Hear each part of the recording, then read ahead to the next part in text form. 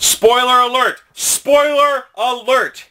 The following video will contain potential spoilers for the season finale and season 2 of the TV series The Flash. If you do not want to have any of this potentially ruined for you, stop watching now!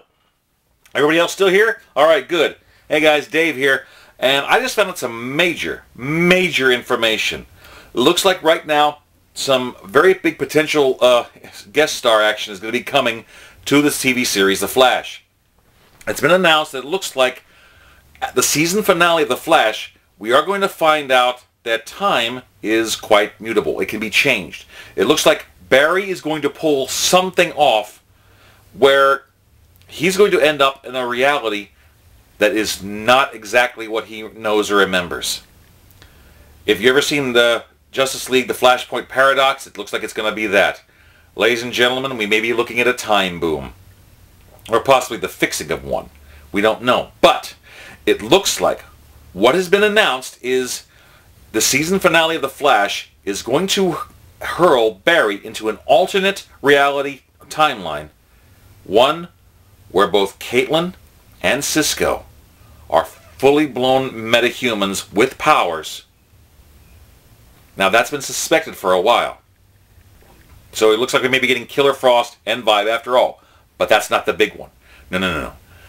The big one is a super. Literally. You see, ladies and gentlemen, the CBS series Supergirl is supposed to be taking place also in the same universe as Flash and Arrow. And they've been saying no Batman, no Superman, no Gotham, no Metropolis. But they're looking to find loopholes to try to break into that. It looks like these loopholes are starting to widen quite a bit. Right now it looks like Superman may actually be appearing in the Supergirl series. They've already cast Helen Slater, the original Supergirl. It's going to be appearing in the series. Probably passing the torch here. But here's the fun part. The major, super announcement.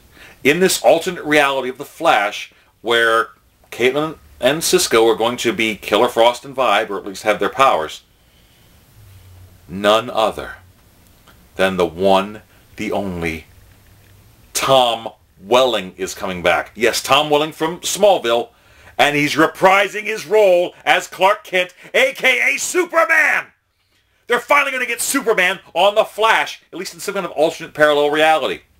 It looks like he's going to be appearing in there. So we've got a time boom going on, alternate reality.